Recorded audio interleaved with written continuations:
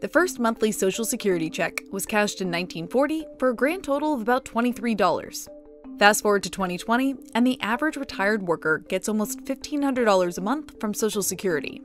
Nearly 9 out of 10 people aged 65 and older receive Social Security benefits, making it an essential part of retiring in the U.S.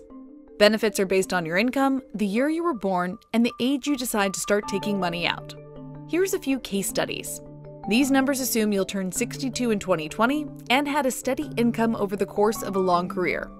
First, let's look at someone who averaged $30,000 a year.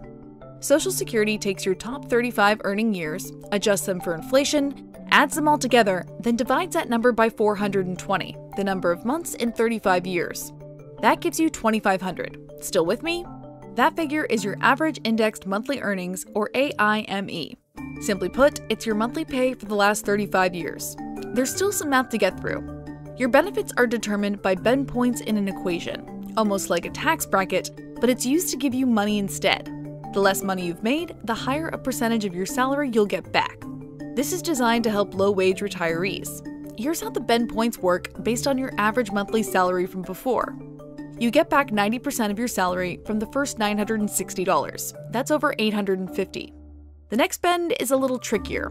You get 32% of your earnings between $960 and $5,785, which comes out to just under $500. And at $30,000, we won't have to worry about that third bend.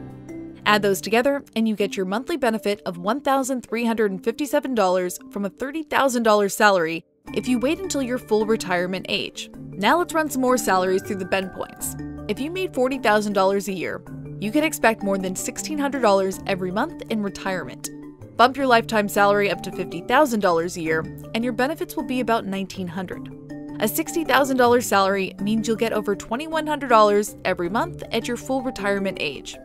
At $75,000, you'll need to start using the third bend to get your total of just under $2,500. And finally, a $100,000 salary will turn into over $2,700 in Social Security benefits. These numbers assume a lot of variables, but give you a picture of what to expect when you retire. You can go to ssa.gov to get an official estimate of your benefits and tips on what age you should retire. And don't forget, Social Security is not meant to be your sole source of income for retirement, and the bends and totals are always changing, so you still need to be serious about saving for retirement.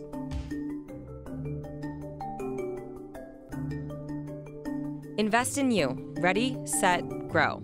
CNBC and Acorns.